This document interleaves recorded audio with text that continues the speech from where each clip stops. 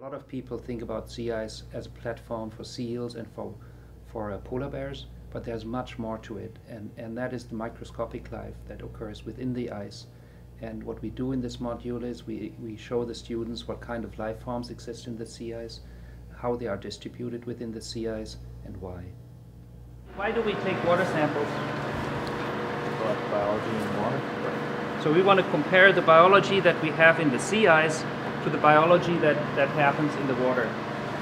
And the idea is to demonstrate to you that there are very distinct differences that make the sea ice production at this time of the year very relevant for the ecosystem. So how does it work?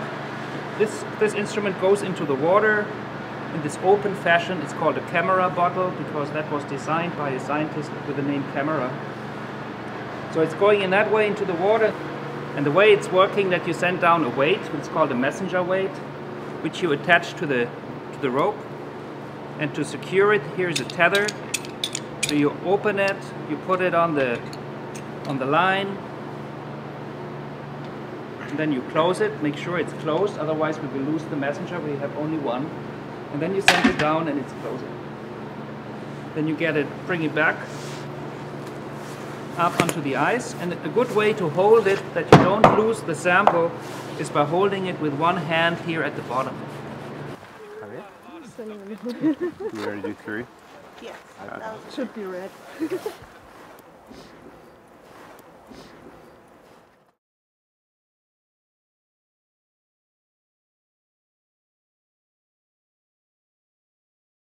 Sea ice algae play several roles in this ecosystem. When you look only at the ice itself, sea ice harbors an entire community ranging from bacteria up to small animals. And these animals require some kind of food, and that food is provided by the sea ice algal production. Okay, let's start it slowly. I mean, what do they need? Nitrogen. They need light, nitrogen, and CO2. Okay, so they need light, they need inorganic nutrients, and they need CO2. Okay. So let's first talk about the light. So we use this sensor right here. It goes on top of the ice like so, and it measures the amount of light or the light intensity that is coming straight down into the ice. And so that is a measurement for the amount of light that's hitting the snow, hitting the ice. And then we had another sensor, this sensor right here, that measured the light intensity, so the amount of photons coming from all directions below the ice. So this was 2 meters actually down in the water. So what we're getting is a difference between the amount of light that is actually hitting the ice and the amount of light that is penetrating the ice and that is down in the water column, 2 meters down. And so how much light was available? What was the light value we had? It was minimum about 3. Okay, but it was 3 to 5?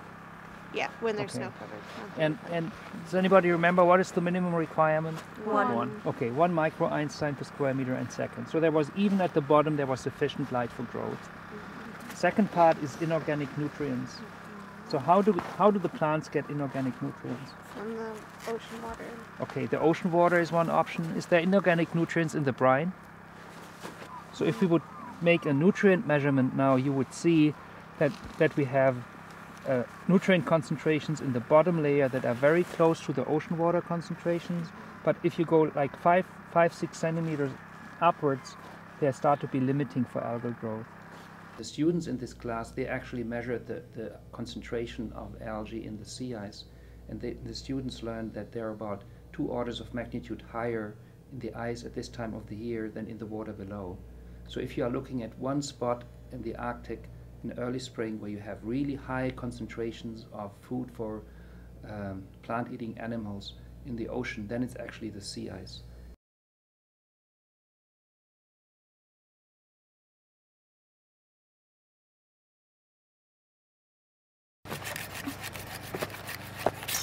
$40 to $50 is coming up.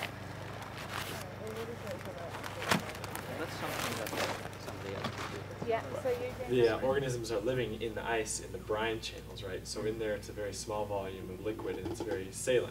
Then when you melt the rest of that bulk ice, which is pure, it's essentially diluting the salinity of your samples. So so then what we need, that would be bad for the organism. They would have osmosis issues. So then we're adding a whole bunch of other salts in the form of seawater so that it's more buffered and we can... Yeah. Well, we're getting there. I have clean water with the same temperature and the same salinity.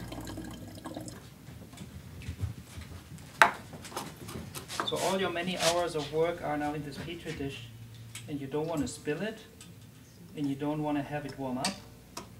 Here we have now our concentrated sample. We are going to analyze it completely. So now comes the best part, figuring out what we have in the sample. It's always exciting because you never know. You never know what you're going to find.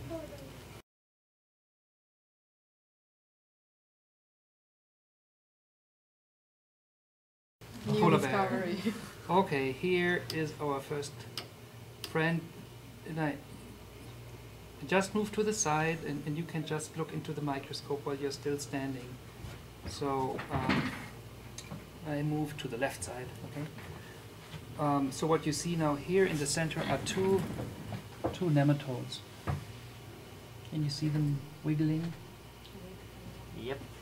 It's small round. So it's always a relief when you see the first living organisms in your core. It tells you that you didn't do any horrible errors in between. So here, I hope it's stuck in an aggregate with other algae, is a copepod. It's right in the middle of the field of view.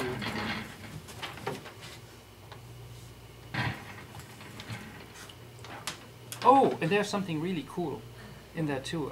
In the same field of view, when you look now in there, right in the middle, that's actually an Orpheoslave, a juvenile of a copepod. Do you see that with the 6 legs, with 3 pairs of legs, small, just above the copepod?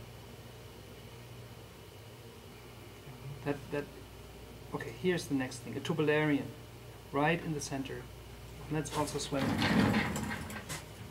I think the unique chance that the students have here as part of this class is to get a very holistic view of the sea ice and realizing that sea ice as a model, that one component in nature has so many different functions.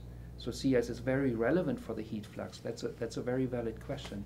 But the system itself goes well beyond it. And I think what we need to address the questions of impact of climate change in the Arctic properly are scientists who are aware of this diversity of functions of this ecosystem.